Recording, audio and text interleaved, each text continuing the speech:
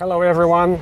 So this will be today's last episode of TEVAshow. We're still at the Paris Auto Show 2018 edition, and we're sitting inside the famous Audi e-tron that was just launched recently, a few weeks ago in San Francisco. We're actually sitting inside the e-tron right now. They brought two of them here.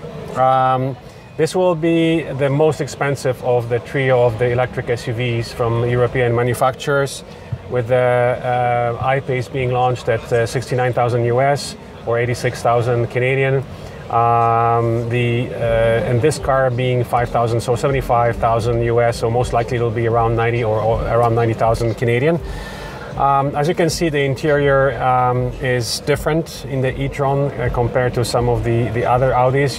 This is kind of similar to the new Range Rover JLR setup, where you have the three screens. You have the lower screen unfortunately it's blocked off, so it's not functional here, but most likely this will be the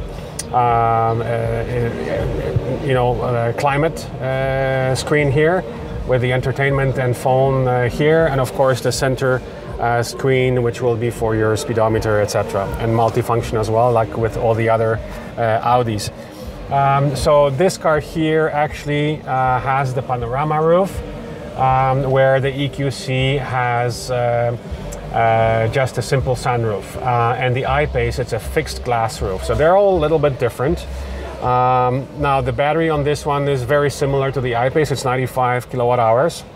The range will be just around the 500 kilometers. So the range for the EQC with an 80 kilowatt battery has been announced for 485 kilometers. That's the European cycle WLTP.